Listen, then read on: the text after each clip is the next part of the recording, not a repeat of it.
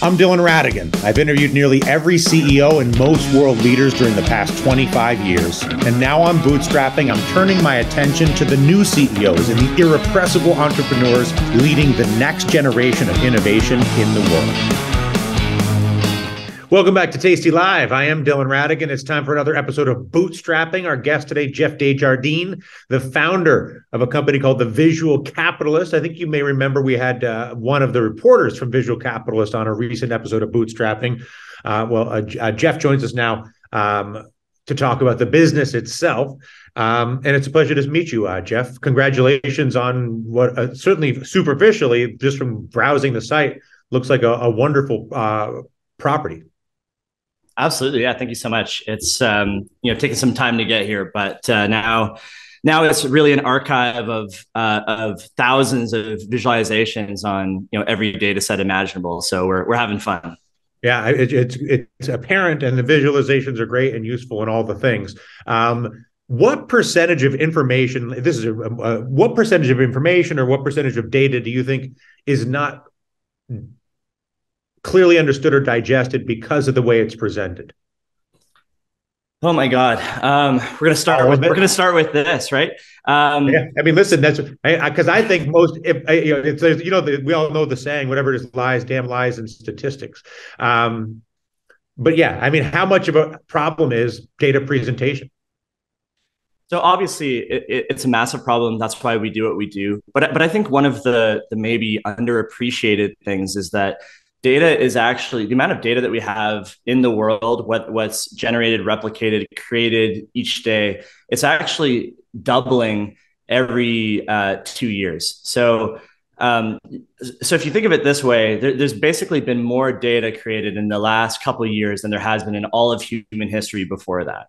So if you think of it in that context, even if we were good at telling stories, even if we were good at visualizing data and helping people understand things, it doesn't matter because data is increasing at such a fast rate that we can't keep up anyways. So that's the sort of context that I think of it in. But certainly you're right.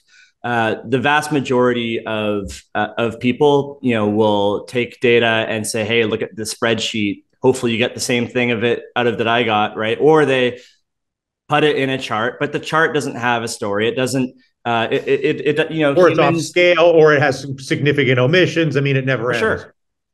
Yeah, well, humans have been storytelling for tens of thousands of years, right? So that's how we understand things. And so when you just give someone a chart and say, hopefully you understand this, you're not catering to how humans actually interpret information, right? So, yeah, to answer your question, I would say 99% of stuff is not done in the most compelling way. And so you've been doing this since 2011.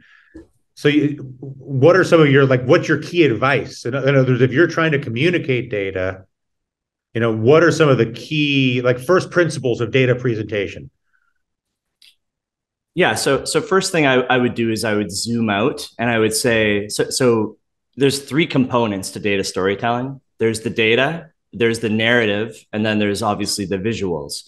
And so if you break down each three of those things, obviously you have, kind of key things that you need to think about in each area, right? So within the data, I like to think about, have you massaged down this data really to the most key points that you actually want to illustrate? And it seems like an obvious thing, right, when we're talking about it, but a lot of people don't do that, right? A lot of people present way too much, or they don't give the context of what they're talking about, or, and then the chart is meaningless or whatever. But this is something that's really important. You have to be able to take the data and reduce it down to the most important and pertinent points. And of course, are there any universal rules relative to things, whether it's the use of extremes or the use of averages or the use of data's relationship with either outliers or averages, I guess would be the two things that can be both very insightful and also extremely misleading. Yes, they can. For me, with the data itself, I think the most important thing is that you have something that you can parlay into a story, right? So how do you do that? Well, if you're taking two data points that are vastly different, if there is a big delta there, then that automatically leads itself to telling a story. Why is this small and why is this high, or something like that, right? So, so to me, it's how these three things interplay, right? So if you pass off to the the narrative part, the storytelling part, it's the same thing So the as data is only as good as its ability to support a story. absolutely, yeah. Because again, like if you have an insight and you're not properly putting it in the context of a story, or showing it to people in a way that's compelling, then I think the odds are that very few people are going to remember your insight. And if you're a decision maker, or if you're trying to move things up the ladder, if you're trying to convey your story to investors, or whatever you're trying to do, if you don't combine these things together, it's much less likely people are going to remember what you're talking about, and therefore be influenced by you. And that's ultimately what we're trying to do with data storytelling, is you're trying to influence someone about something, right? Mm-hmm. And so then what is the visual capitalist business model? Do you offer, like, if I'm a third party, I'm a consumer products company, and I want data on all the air filters in the world, or all of the car tires in the world, or the durability of, I don't know, I'm thinking of a commercial application. Like, do you do that for third parties like that? Like, do you provide, what's your business model? So primarily, the idea of how we operate the business is, so we're trying to tell the stories that we think are compelling, that people want to hear. Over time, we've been able to build up a large audience. We have about 400,000 people on our daily email list, around 8 million people that visit the website each month. We get a lot of traction through social and places like that. And so we're essentially a media company in that sense, and that It's an we're editorial strategy, not right. a corporate. Right. It's an editorial strategy. We're trying to get, we have people that are working full time here, like Nicola, who you had on earlier. They're trying to figure out what are the most interesting things that people want to know, and that could help them understand the world. That's what they spend all day doing. And so we're trying to visualize things that people find compelling, and then what we do is we have through the different aspects of our sort of media and marketing mix, we're able to align ourselves with brands that also want to sort of be a part of this, right? That want to be a part of sort of these really cool visuals that are getting in front of people. They're not integrated into our editorial stuff, but they're put alongside it through advertisements or through their own branded content that they create with us. And so often, but so, like, could a car company do a visualization on the longevity of cars? And then, like, yeah, I think so. Like, could Mercedes come to you and say, I want to do which car is the best at 100,000 miles, or I mean, I'm probably being too transactional or too crass relative to what you might do, but you understand where I'm headed. Yeah. So yeah, we obviously look at it a bit more holistically than that. Like, let's put together a full strategy of how we can work you in. But yeah, that would be one individual branded content piece that we might do with them, and say, hey, like, if we cover this topic and it's branded content for you, it's going to put your brand in the right light, right? Mm-hmm. But yeah, that's a portion of what we do. That's probably 80% of revenue is through this through this side of things. But then we also have a paid subscription product as well. We also license our content out to people that want to use it and white label it. Those are two newer. So I could be like a news agency or corporation, and I can pay you a fee to embed your visualizations in my whatever I'm doing. So and so we actually allow them to access the source files and then white label it. So, for example, in different newspapers in France or places like that, they'll take our stuff, translate it into French, and white label it as their own stuff. Remove our stuff, and therefore it looks like theirs. So that's kind of a growing part of the business. And is there a particular vertical or category of data that gets the most eyeballs? Political, economic, biological, I don't know. I find, so we cover a wide variety of stuff, as you would see on the site. I think that what is interesting sometimes changes, right, with the narrative of what's going on. So when COVID was happening, for example, obviously our editorial strategy pivoted to what is happening with COVID. How does that impact businesses? How do these shutdowns impact economies and so on? And so at Workforce that, participation, work from home, this, all the correct. things. Yeah. All those things were popping up at that time. So, we tried to cover those things because they were pertinent at that time. And now if you cover some of those things, you're not going to get the same response necessarily. And so it's always changing what's important at the time.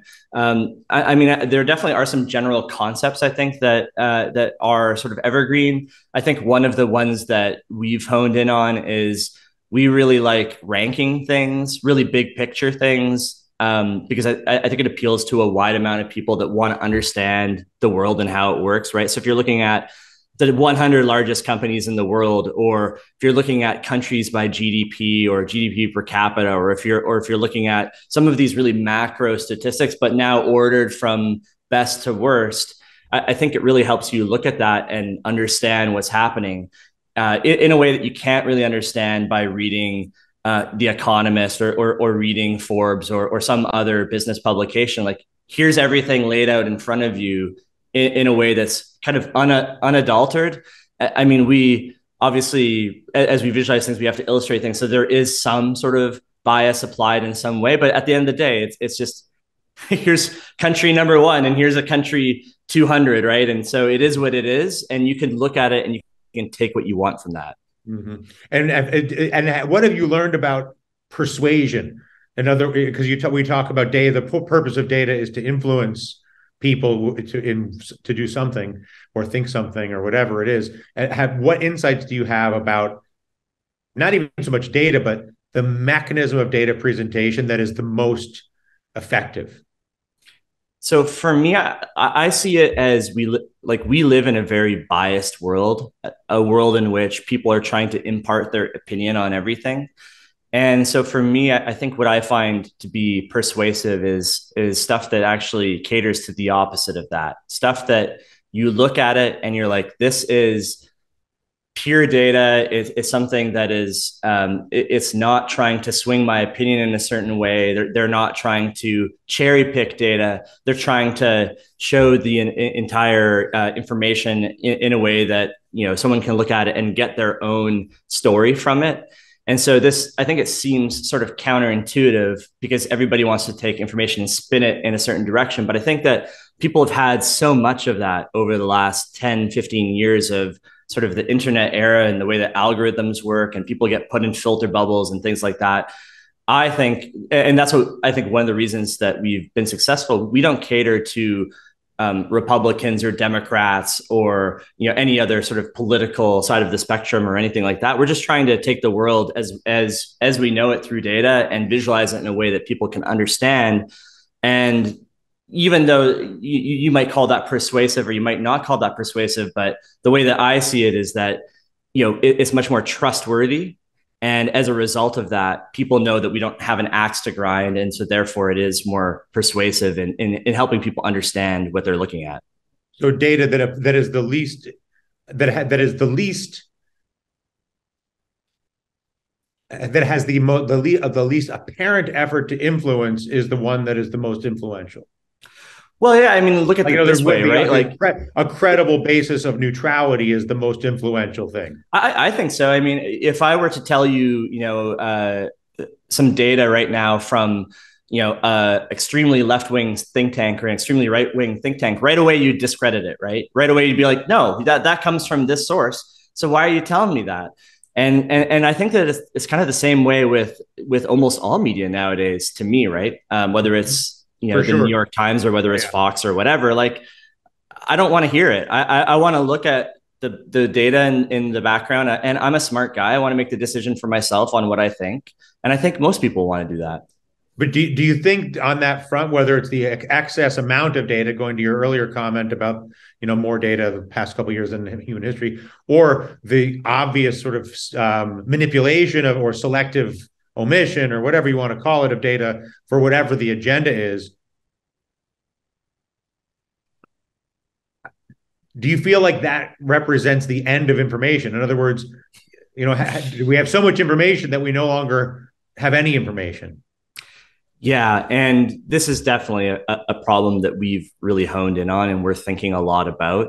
I do think that that's the direction things are generally headed in, which is why I think that stuff that resembles what we do I see it as a nice breath of fresh air, I think, for a lot of people.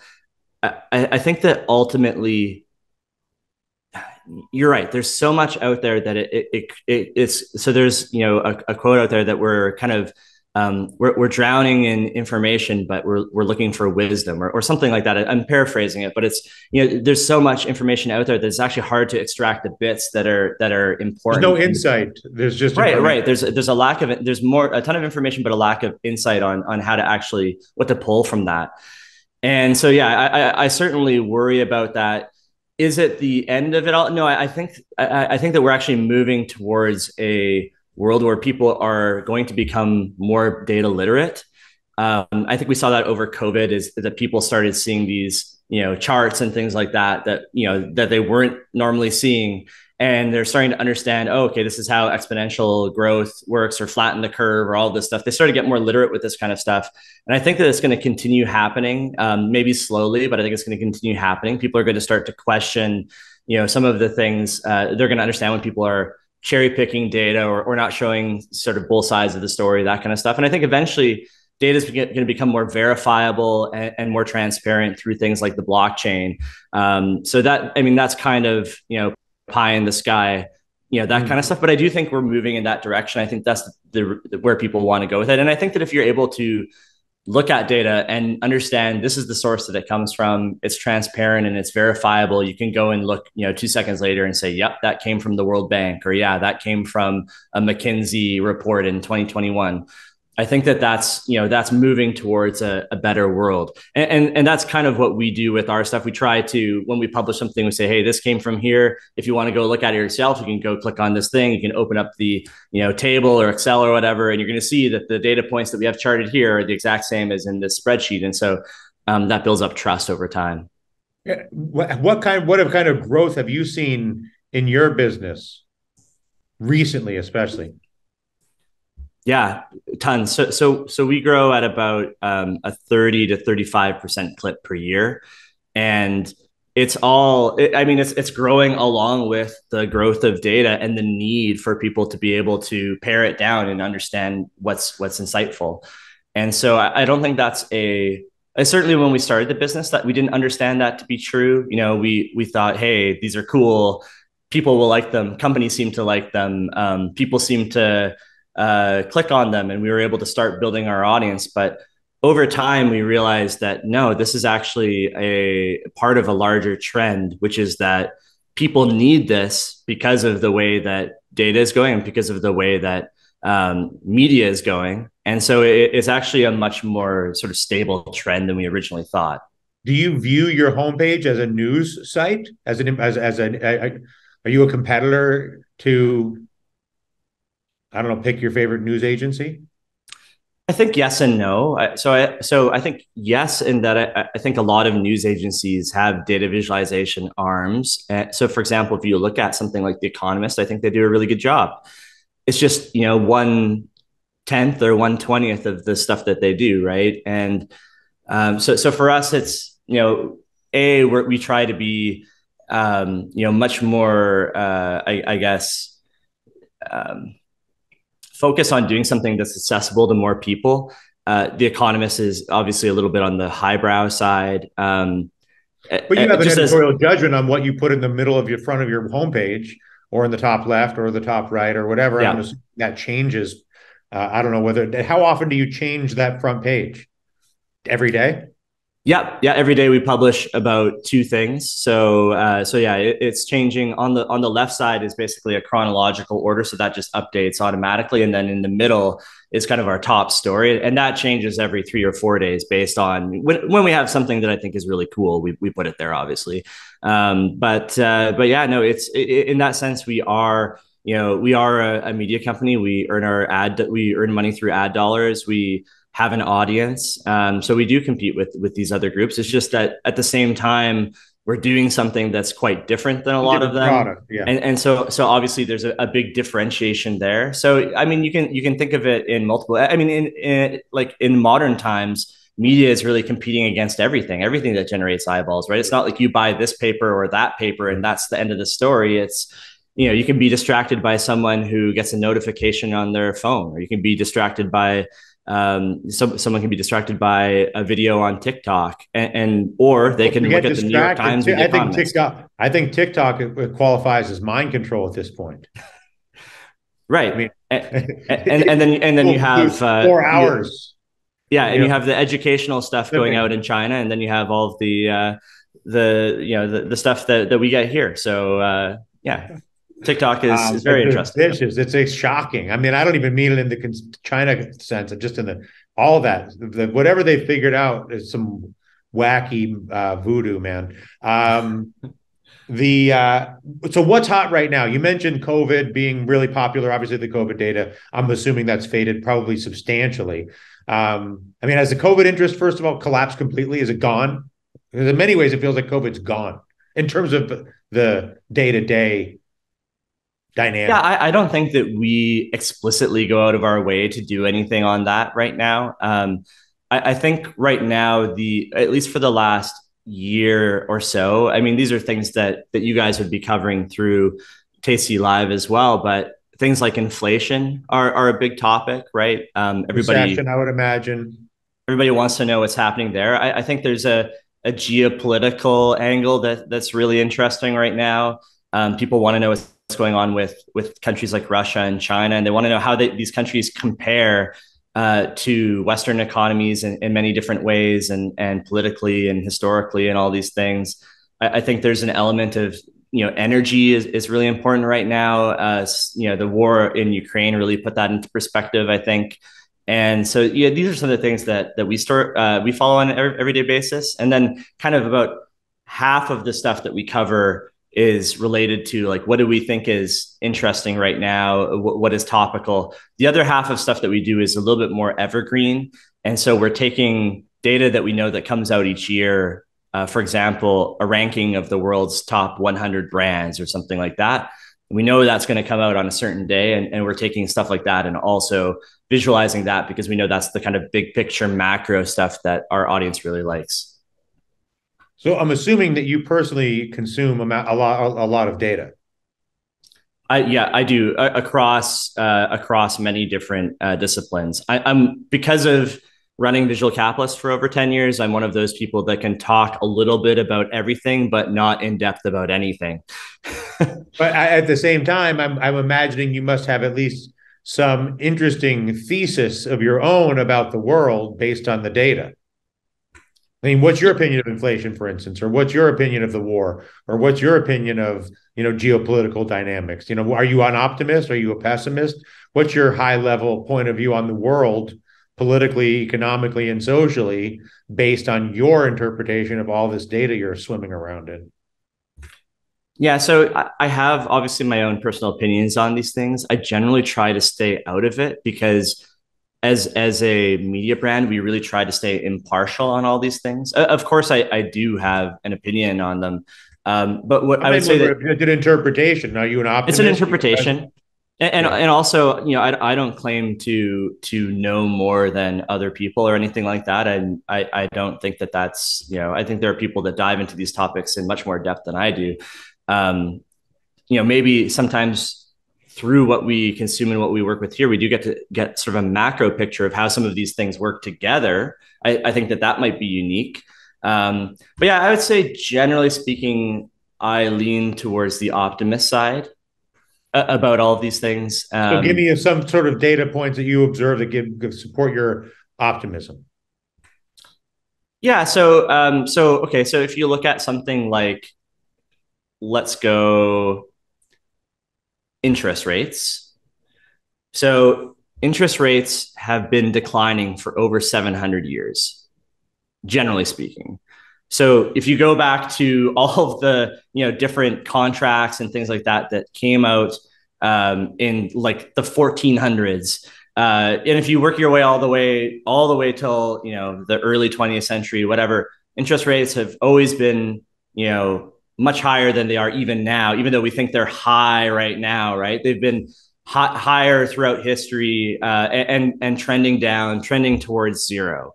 So do they hit zero and they go negative? Well, they did for a little bit there, but is that kind of where we expect things to land in the long term? And I mean, is that an optimistic view? I don't know. It's kind of it's an an optimistic optimistic view view in the for the context cost of capital. for the cost of capital, and in the context of obviously having 10% inflation isn't great either. So, when you look at trends like this, it's easy to say, for me at least, it's like, okay, well, maybe there's going to be small spurts of time where we have, higher interest rates or higher inflation or whatever. But generally speaking, seems to be some dynamic out there that is kind of, bringing them down to zero, and bringing that cost of capital to zero. And is that going to be something that happens in the next few years, or is it going to take longer to play out, or is there going to be a bump or two in the middle here? Maybe. But I think, if you were to guess where interest rates are going to be 20 years from now, I think guessing around zero is probably not a bad guess. What about the demographics? Japan is too old; they're doomed. Europe's too old; they're doomed. Africa is the youngest continent in the world. It's going to be, growth. It's going to be a growth extravaganza. Or, Mexico has very good demographics. I mean, do you have an opinion on the demographic side, or an interpretation of the demographics, any more than anybody else? Yeah, we cover a lot about demographics. I think your summary there basically sums up the world age and world demographics pretty well. Bill Gates highlighted something in his sort of note to the Bill and Melinda Gates note that they put out each year. I think this was probably last year, the year before, but the median age in Africa is 18 years old, which I think is an incredible statistic. Incredible. If you think of that, half of the people are older than that, half of the people are below that age, which is just wild. I think the 30 youngest, at the mean average of the 30 youngest countries, I think they're all in Africa. Absolutely, yeah. Yeah, and so I mean, I think stuff like that is really interesting. I think that I see it as kind of a, rather than think of it as optimism or pessimism, I think of it as a pendulum swing, right? Where we're going from, these wealthy established countries where obviously our median age has gone higher, and we're eventually trending towards having fewer and fewer children, and so on. And that's all fine. Everybody here is, mostly living, pretty good lives, right? But there are other places in the world, whether it's Africa or India, where the demographics are much more favorable, and they're going to be on sort of long-term upswings, and hopefully generating a lot of economic growth that we can all benefit from. When you look at China, they went through this, 20, 30 years ago, and we all benefited from that. Maybe we benefited a little bit too much now that it's a superpower, and it kind of creates a whole other dynamic. But you're going to see a little bit of that with these other places too, right? As Africa and India, as these more favorable demographics, Mexico, as these places build up their economies, and as we invest in them, I think that it's going to still benefit us on the side. That's kind of how the global capital side of things works.